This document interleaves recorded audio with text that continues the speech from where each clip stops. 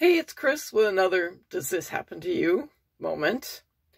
This is Benny, one of our Australian cattle dog mixes, and he's quite the petulant child.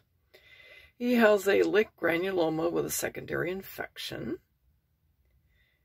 And you can see he's got a little sock on to make sure he keeps his mouth off the sore. That's the only choice that he will tolerate at this point.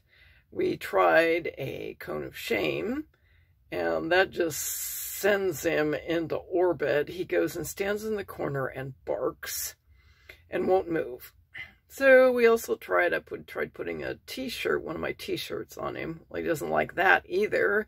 He will stand around you, begging you to remove it from his body.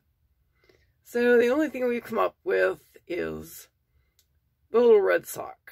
He tolerates that, barely. The good news is that the spray that we're putting on is healing it up pretty fast, and it's much less annoying, so he doesn't really want to lick it.